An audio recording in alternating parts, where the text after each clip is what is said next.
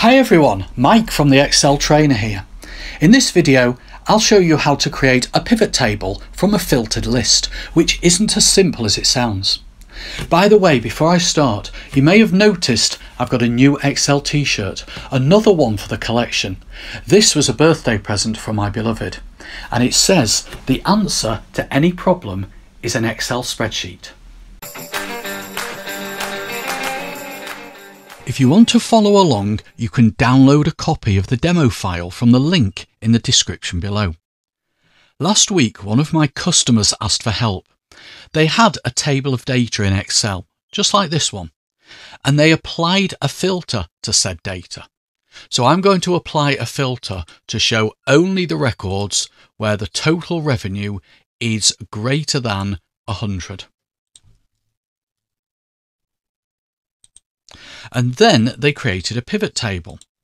But when they looked at the pivot table, it had ignored the filter applied to the source data. You can see here that this pivot table shows the number of orders per flavour, and the total number of orders is 25. But if we look at the source data with the filter applied, the number of records is 15. Well, that's how Excel works. It ignores the filter applied to the source data.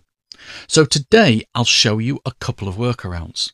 First of all, I'll clear the filter from the revenue column in the source data. How big a problem it is depends on what you're filtering on. Let's go back to the pivot table. If I was filtering by location, I could just drag location into the filters box.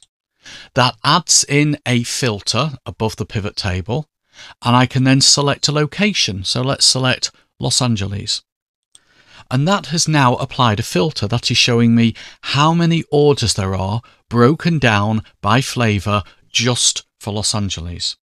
That's simple, but what if I wanted to look at the number of orders per flavour just for the orders where the revenue was greater than 100? At Excellent Ice Cream, orders with a value over $100 are known as high value orders. So let me clear this filter, drag the customer location away from the filters box, and drag total revenue into the filters box instead.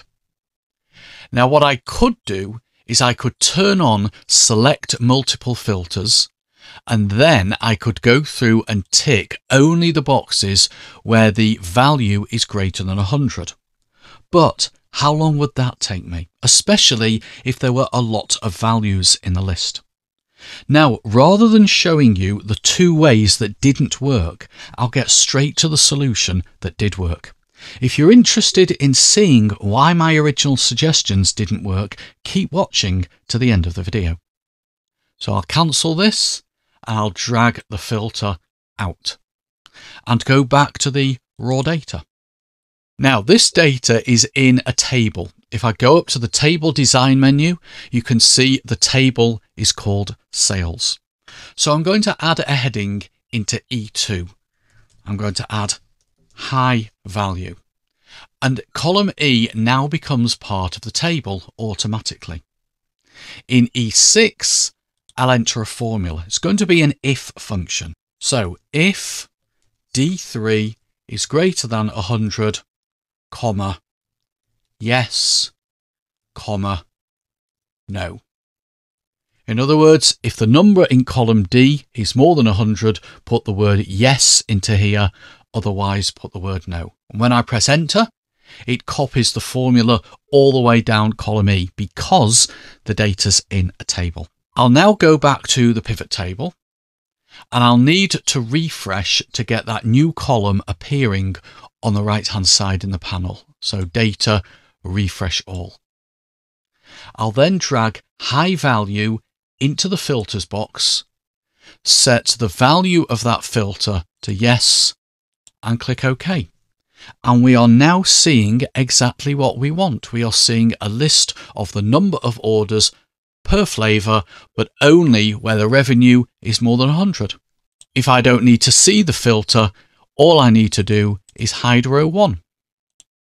Now, if I go back to the sales data and I add another row of data, so ICE-98 252. And let's make this banana. And this was sold from our Seattle store. And the value of the order was 120. It's automatically copied that formula down to that row because the data's in a table. And if I go back to the pivot table, I still have to refresh, but now it's automatically updated the pivot table. So what about the other ideas that I had to solve this, and why did I discount them? Well, my first idea was to create a second copy of the headings and then apply a filter to the revenue column to only show the records where the value was greater than 100, and then copy and paste just the visible cells.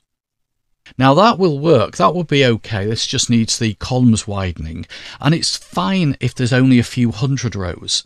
But you know, if you've got a few thousand rows or 100,000 rows, you're actually duplicating the data.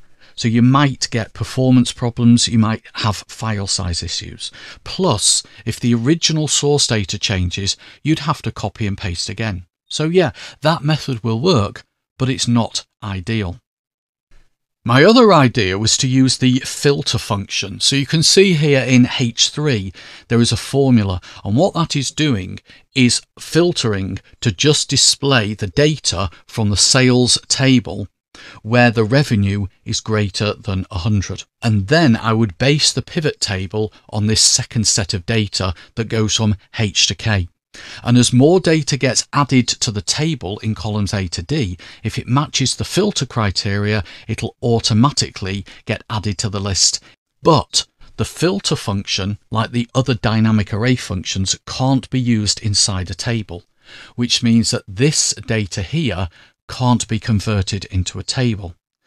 So if the pivot table was based on this range and more data got added here as data gets added here, then I'd have to continually go back to the pivot table's data source and update it to include the new rows here. So I discounted both of those options, and that left me with the option that I actually used. Now in Excel there are often many ways to do the same thing, so if you have a better way of doing it or you have an alternative way of doing it that works for you, please let me know in the comments below. So if you found this video useful, please give it a like and make sure to subscribe for more.